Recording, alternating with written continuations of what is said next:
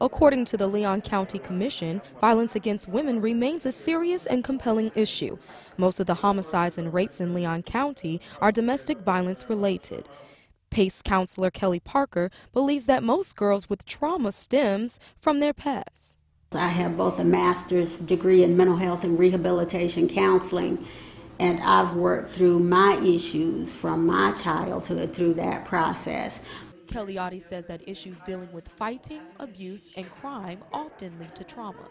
Statistics from a recent report on the status of women and girls show that 127 women are incarcerated in the Leon County Jail, and over 1,000 are in the Federal Correctional Institute. I remember there being a lack of food in the home.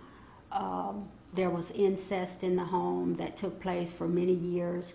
So a lot of the risk factors, not all risk factors that PACE serves, but a lot of those same risk factors are what I grew up with and what I overcame and am a survivor of. Issues like economic security, education, leadership, and health and mental health contribute to the factors leading to violence. The Leon County Commission addressed actions that will provide women and girls with equal opportunities. We have to ask ourselves, are we putting the resources forward to meet what those statistics are telling us in terms of the crime?